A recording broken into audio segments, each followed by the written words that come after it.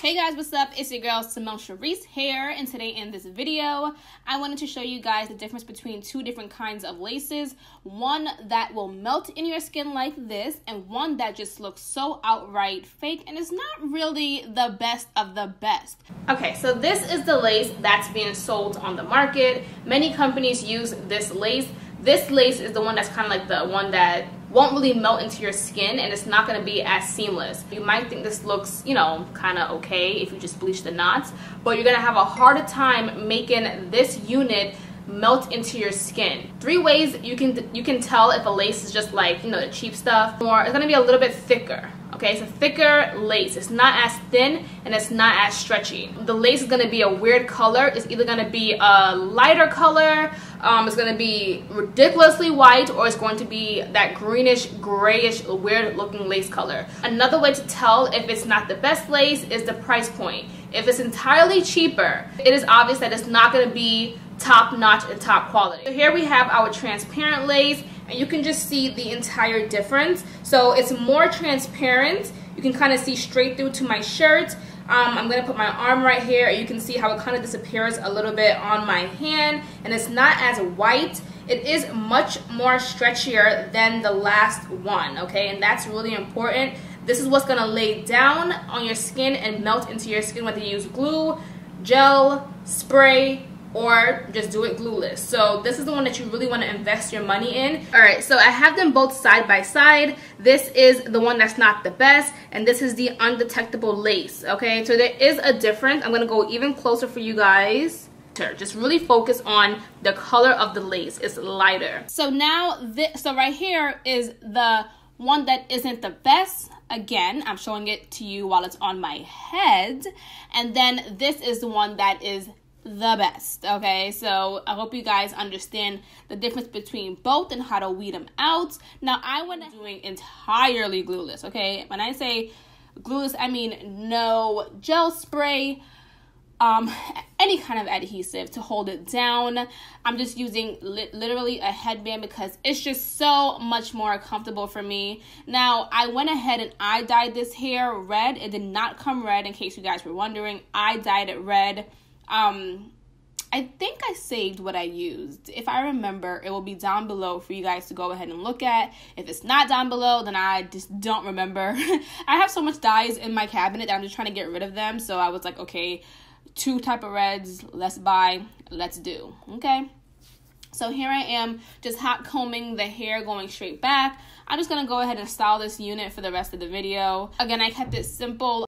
So here I took my mousse. So honestly, this is the only product that I'm using in the video. I used no other products.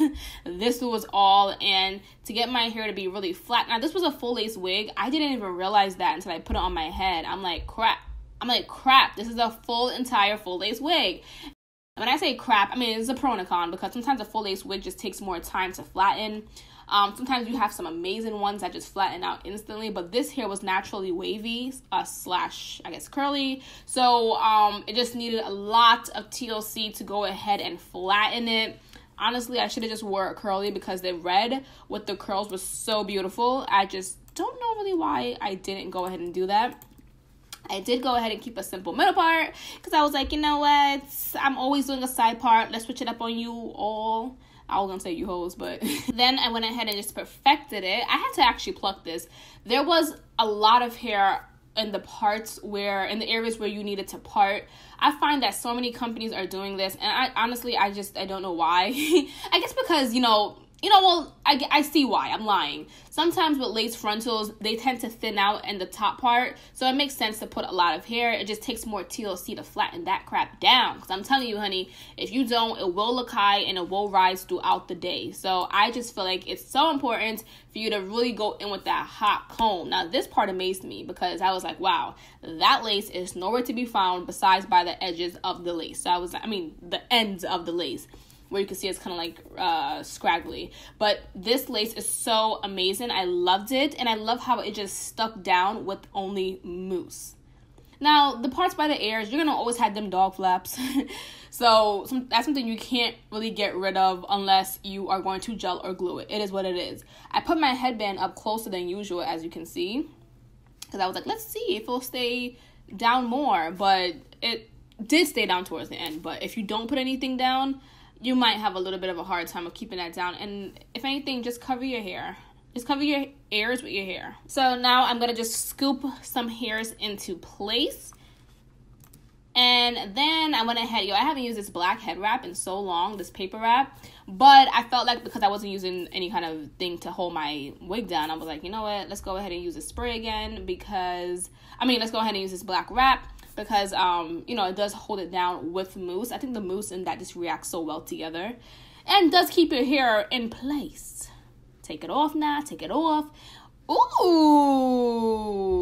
And then right here, I'm just doing some last minute hot comb tings. Okay, so what did you learn in this video today? Today in this video, you practically learned the difference between a Swiss lace and the difference between a transparent, non-detectable lace. Which one do you want to go towards? You really want to go towards the non-detectable lace because it looks amazing. And trust me, honey, even in the times when it's hot, even though it's supposed to be fall, you don't really have to wear a headband. You don't have to wear gel glue or anything. All you need is a headband and it's going to stay in place. With the Swiss lace, you're going to need something because it's so hard, white, and itchy that you're going to need it to lay down and flat for it to look natural. So hope you enjoyed this video, but love me, and I'll see you guys in my next video.